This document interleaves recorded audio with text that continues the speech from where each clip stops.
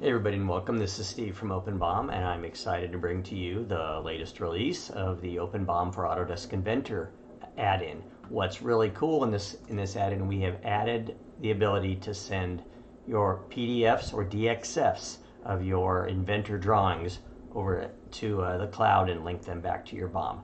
We're adding this to our existing cloud behavior, so check it out. You just enable cloud settings, choose your cloud drive, authorize, all same as before, but you can check a couple boxes that says send my drawings as PDF or send as DXF. In this case, I've done both of those.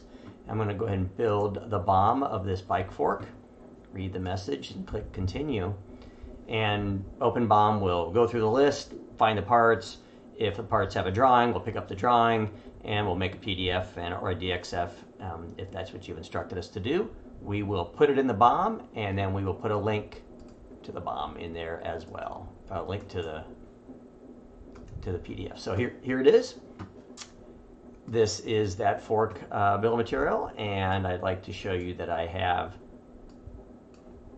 for each one of my items, I have the Inventor file. I have a PDF of the Inventor file. It's a 2D of the 3D model. I've also said, look, make PDFs or DXFs of my drawings.